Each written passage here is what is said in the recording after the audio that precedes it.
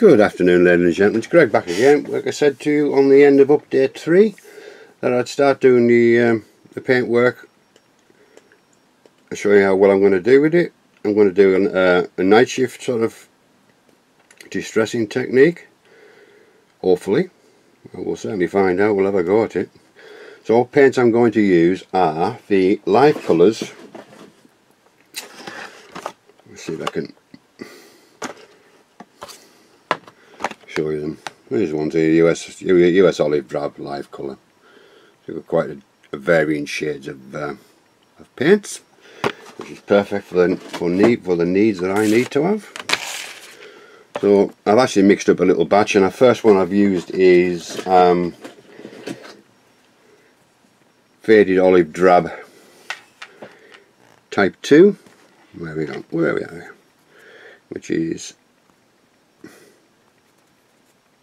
MA224. So that's what we're going to start with. I've mixed a small amount up, so we shall give it a whirl and see how we get on. Let me just give it one more stir in the little pot that I made it in. So what I basically is needing up 50-50. I want quite an opaque layer, the first one. So I'll give it a go.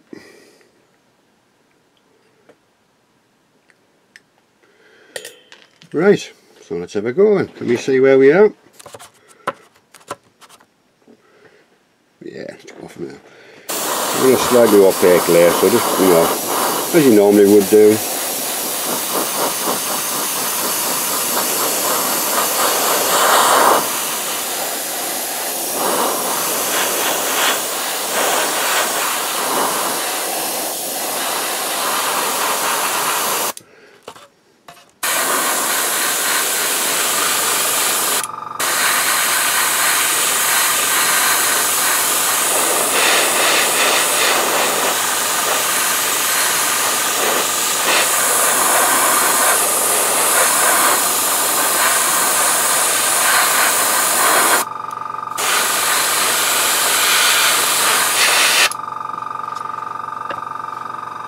We're still in shot.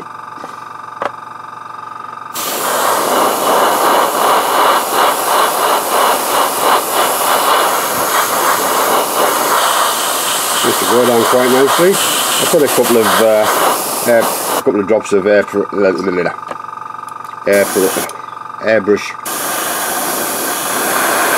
thinners in there, just so I can flow better. Airbrush flow, whatever it's called.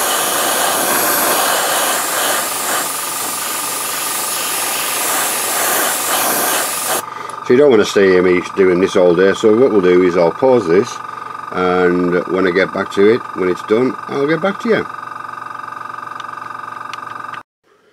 Right, we're back again. Let's get this camera sorted. It's dropping for some reason. There we go, that's better. Yeah, so we've got the overall body covering that light faded stuff, and it goes down really well. You see you've got the nice, with the texture, we put on with the glue, it's coming through nicely.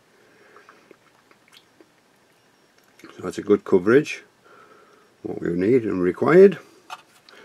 We've got the turret done as well.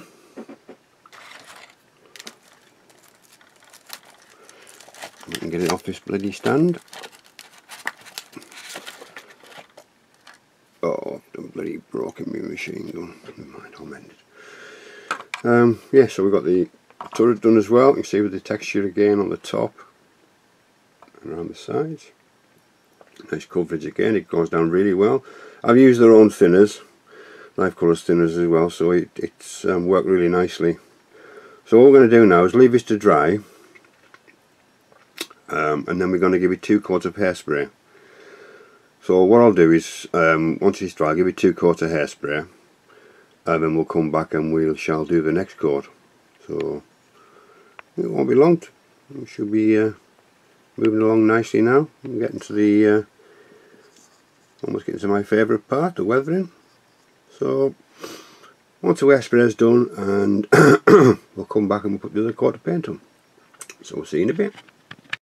Right, we're back. We've got that first coat down, which is the faded olive green 2, and now we're going to start with the it's had the hairspray, sorry, my apologies. Give it 2 coats of hairspray, and it's obviously dry now, so we're going to use the second coat. Now we're going to use another life colour again. It's the U219, which is USA Olive Drab 1803. Sorry, there we are, 1803. Life colour again from the set. So I've laid it down again with their own thinners, which is their own brandy thinners, which is this stuff, Life Colours acrylic thinner. I've got the airbrush ready. This time I don't want it too heavy, if you know what I mean. Oh no, wait a minute. Now then. Yes, it's alright. I'm just talking aloud to myself. I nearly forgot. After I painted it and after I painted this, and we're going to paint it and chip it after that. My apologies. Let me get this right. Right, for a start, this is the faded olive green 2. It's had 2 coats of hairspray.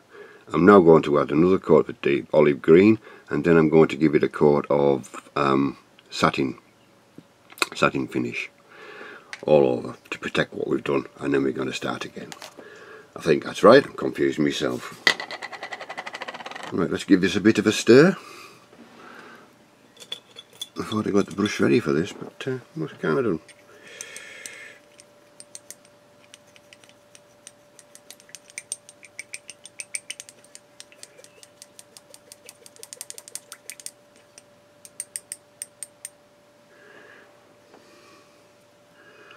Bring the water.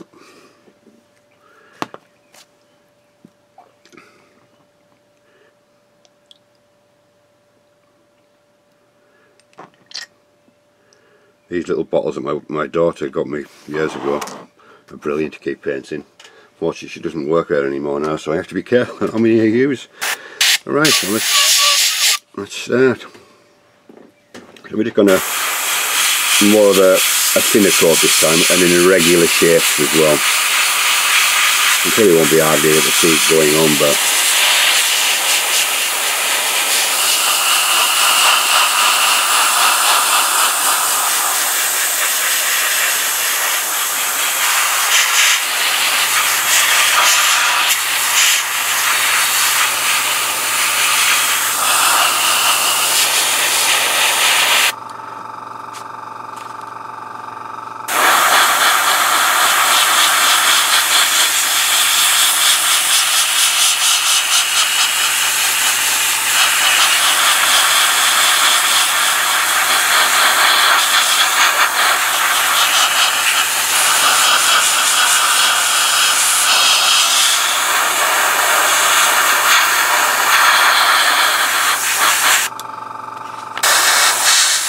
sorry, off the camera.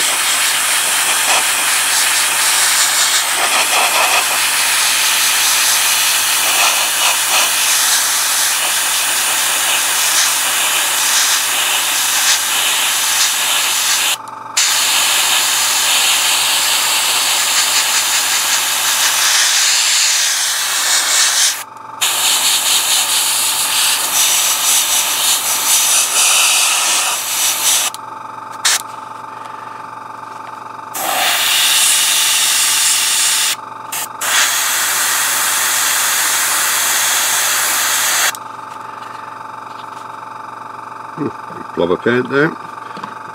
Let's just move that piece of paper. I want to sit that down. Chilling shot, yeah.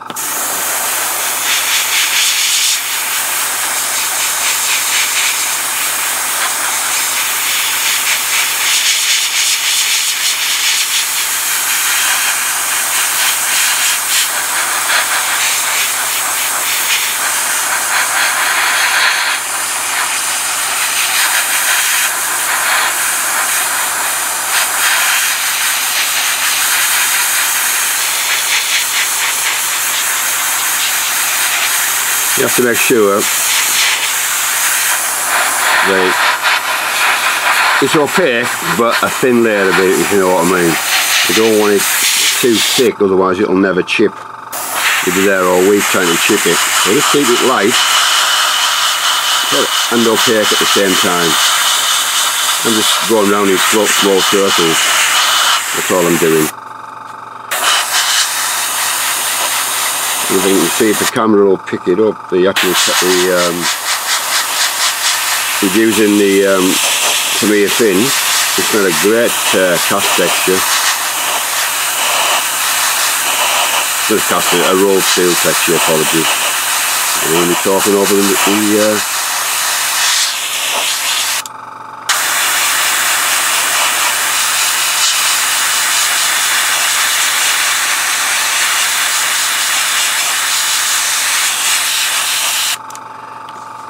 I'll just leave this underneath here.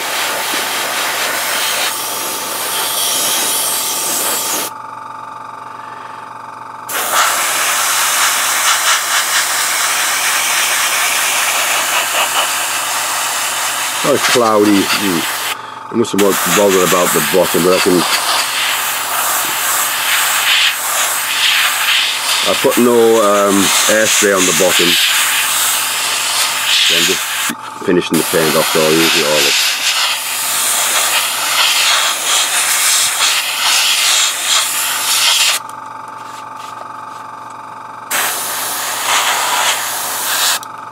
As you can see, I've stuck a bit of Tamiya tape over the fixing brackets for the wheels, so they don't oops, sorry again.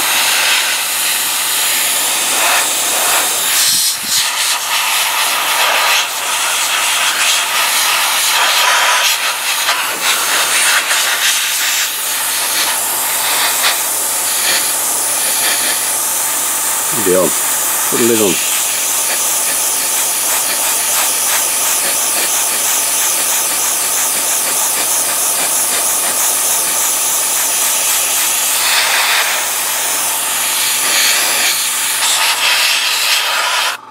Right, so I think that'll do it. I'll put a bit more on there, sorry.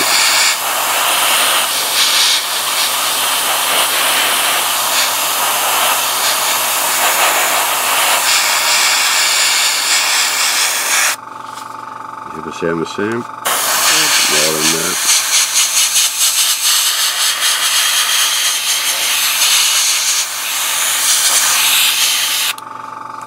Did I do the back? Yeah, I didn't.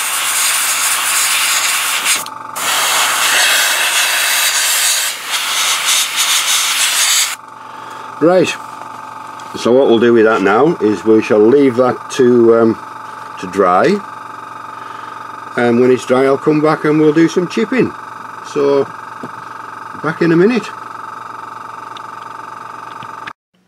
Right, it's dry now, so let's have a go at this chipping. So all I've got is a clean brush, some clean water, in a container, a stiffish brush, not too overly stiff, but just enough I think, and a nice smooth brush, flat brush for the applying of the water. You don't need a lot.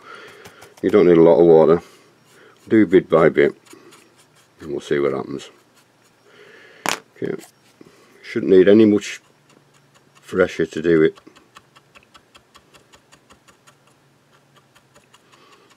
Very subtle.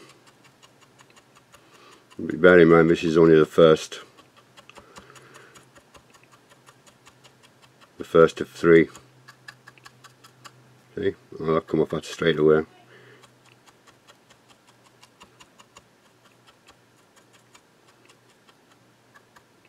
Doesn't matter if it comes off like that, because like I say, we've got is that a hair on there? I can get that off. As you can see, we're starting to chip. You don't need massive chips, just enough to keep you. I'll do this and do the hole.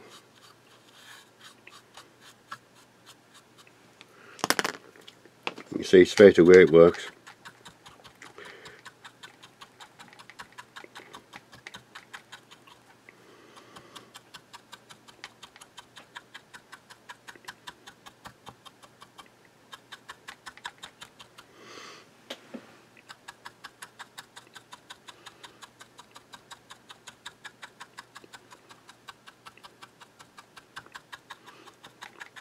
Doesn't matter if it comes off in big chunks, because you're going to cover it over again, and you know, you're going to get all these different effects underneath.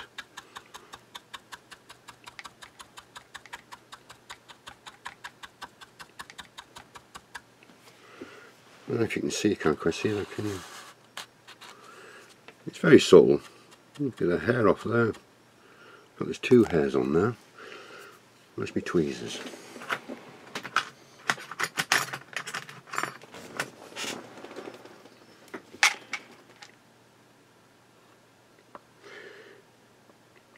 I'll get them off in a minute.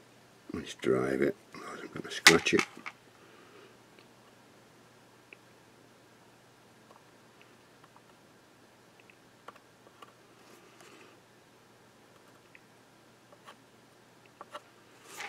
No, I have to leave it till it dries, otherwise I'm going to scratch it too much. Okay, I'll get it off.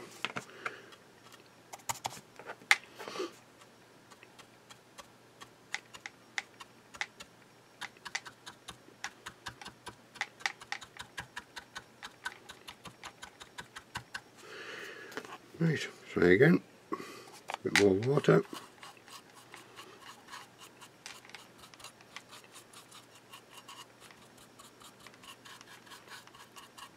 See, some of it's coming off already. Even better with this brush actually.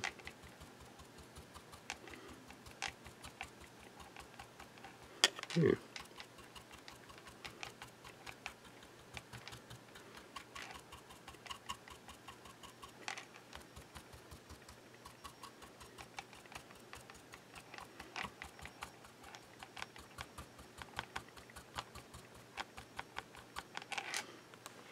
Right, so we've got that sort of effect on it.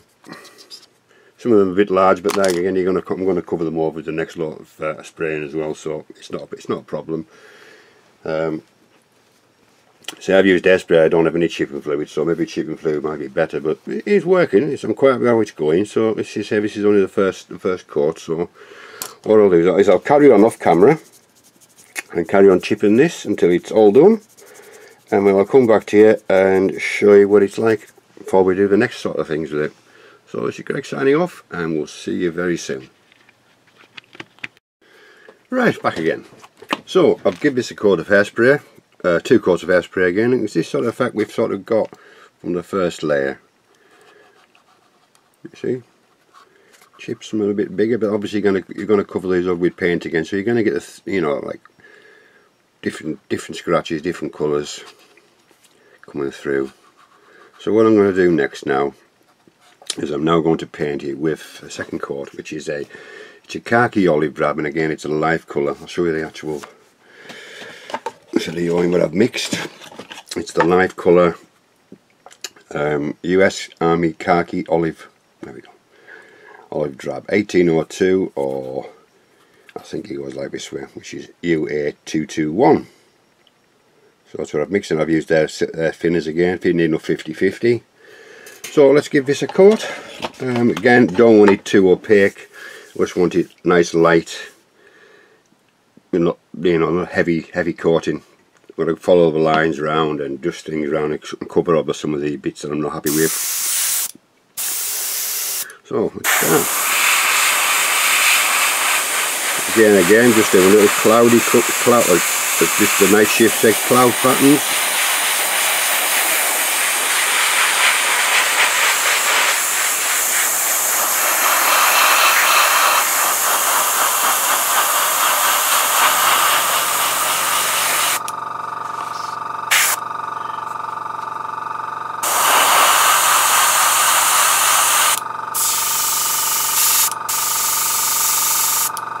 Too much pressure, I think, on that. That's better.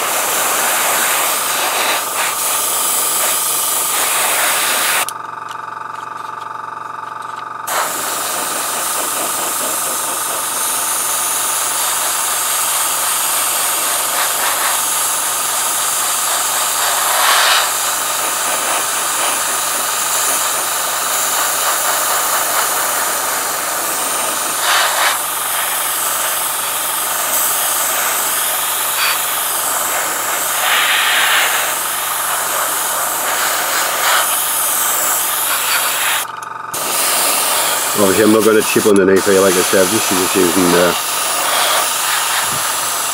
getting the colour used on. May as well make it darker down there, which I should have done in the first place really, but let's just check the needle. That's right.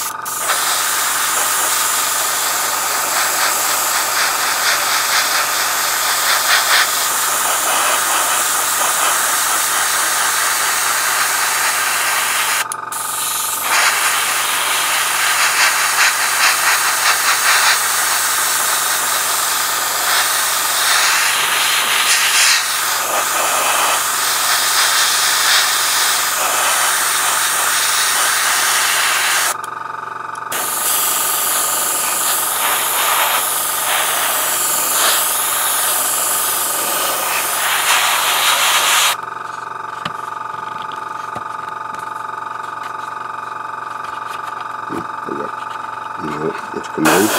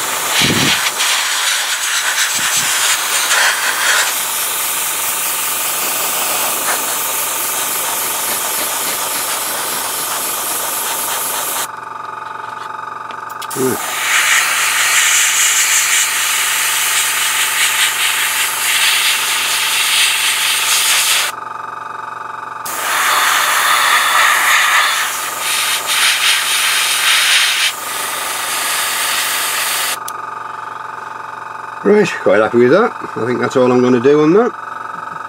So what now is we'll leave that to dry.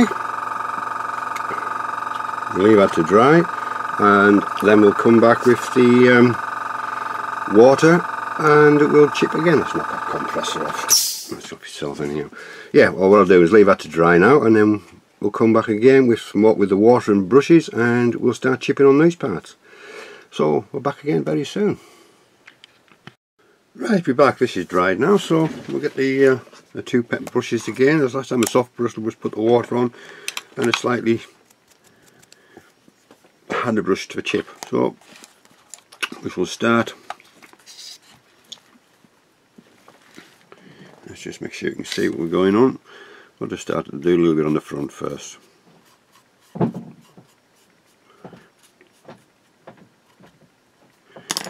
Right, so we'll just start light chipping.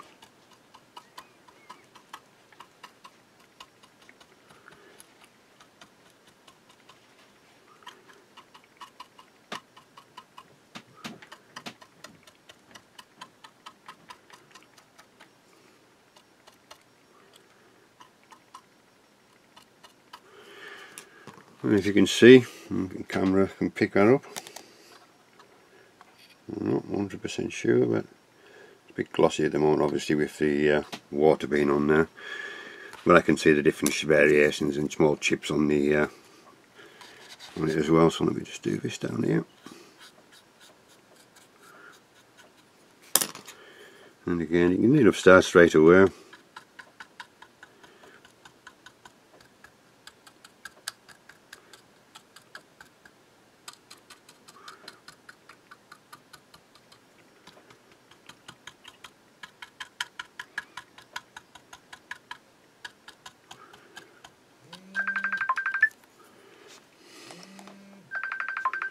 Just hold on a second. Sorry about that, just a quick phone call. Right, let's go back to the chipping. So, where were we at? Let's try it on the this bit of cast texture out here.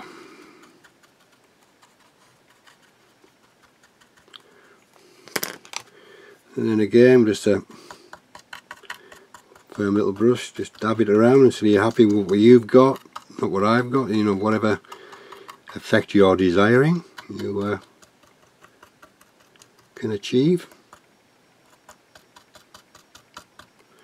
You can see from the front now it's dry, you got that sort of chipping effect. I've got one more coat to put on this one. I'm going to go back to the lightish one on the last coat, but yeah, it's coming out quite nice. Quite pleased with that. So what I'll do now is, I say, I'll just carry on doing this, and then I'll just do this strip along here. You don't need a lot of water, and then just chip away to your heart's content, like so. So what I'll do is, I say, I'll carry on doing this off camera, and when it's finished, I'll show you the result. I'll give it its satin coat first as well before I show you what's happening. But yeah, so I'm quite pleased with that. So we'll see you very soon. Right, that's done, and we've let it dry, and I've given it another coat, 2 coats of hairspray. And sorry, before that, I apologise. After we finished yesterday with the chipping, I give it another coat of satin coat. Leave it to dry overnight, and now we're going to, after put my teeth in. I've also now put 2 lower layers of hairspray on, so we're going to go for the next colour, which is going to be the US Army Olive Drab 319, which is UA20, sorry, 2220. That's another, obviously, part of the life colour set. So let's have this a go. Let's see where we're at. There we go. So I'll show you what happened on the other one. We can see a bit shiny at the moment. Obviously, we're having the satin coat on. So yeah, you know, we've got some nice effects. Some of that I'm not happy with, but we can cover them up. That's not a problem. But some I'm happy with. So let's start. Let's start on the side this time for the change.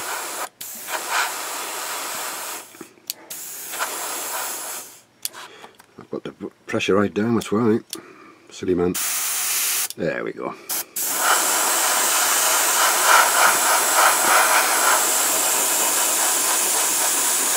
There again, you don't want it too opaque. And again, you just want to, otherwise you're going to hide what you've actually achieved to start with.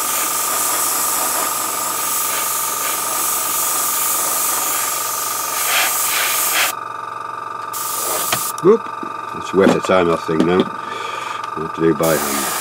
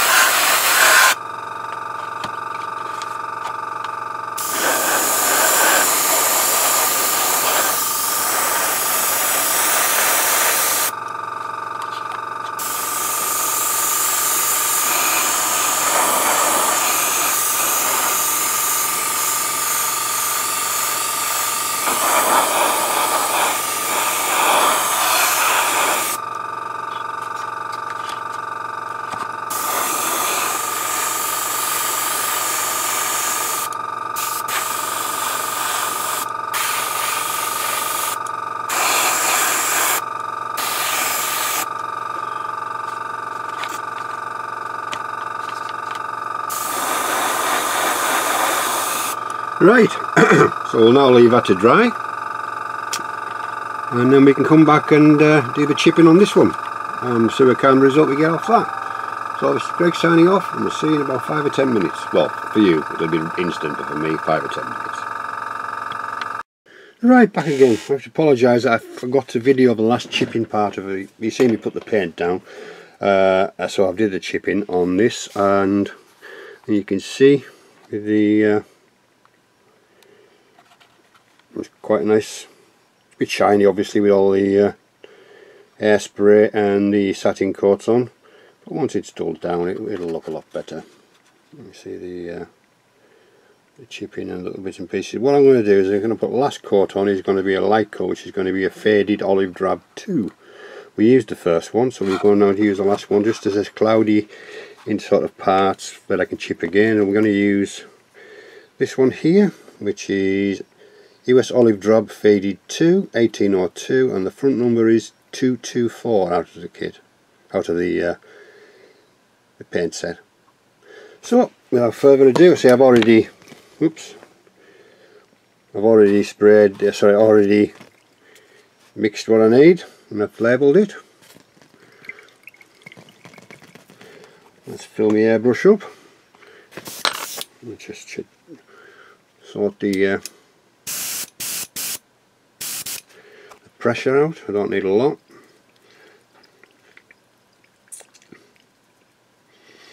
I'm not going to go all over it. I'm just going to go over certain little parts that I need, and it's only going to be very, very, very thin. Almost like, well, not quite translucent, but you're not far off. So let's put a lot in. I don't need a lot in, so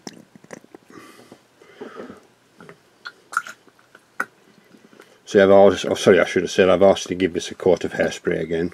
It's had 2 coats of fine hairspray, just the cheap pound shop brand. Seems to work for me. Right, so let's crack on then. So all I need to do really is, can we still see where if I take this away? Just going to go around. It'll be difficult for me to.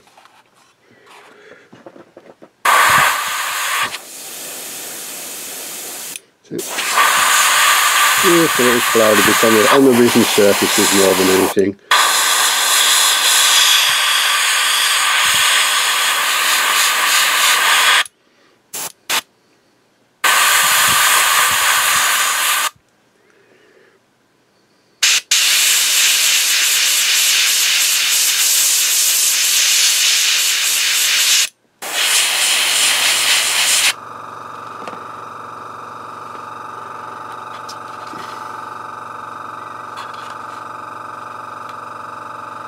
And again, I'm just going to go on top of the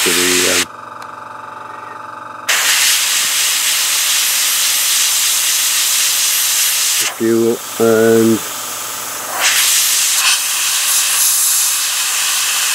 water. Oop, a bit too much there, but it's no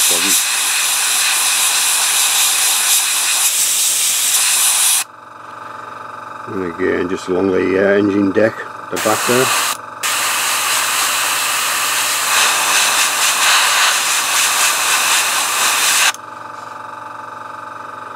I must have bothered about this bit here, and I just realised that it's going to be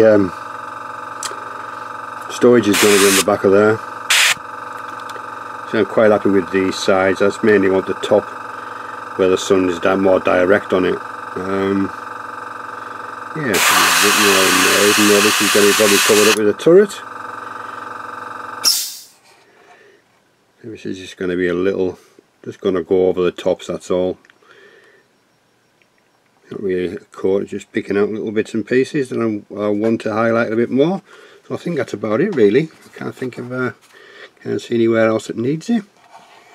So we've just got the, you know, well, on the risen portions of certain parts. Let's just put a little bit in there again, and then what we'll do, we'll leave that to dry, and we shall chip it. And what I'll do is I'll come back. I'll chip it off camera. It's only a little bit to do. So then I'll give it another satin coat, and where I'm going to put the decals I shall give it a gloss coat, and then we'll come back and I'll put the decals on, and then we can move on to the next step of the weathering process. So this is Greg signing off, and we'll see you soon.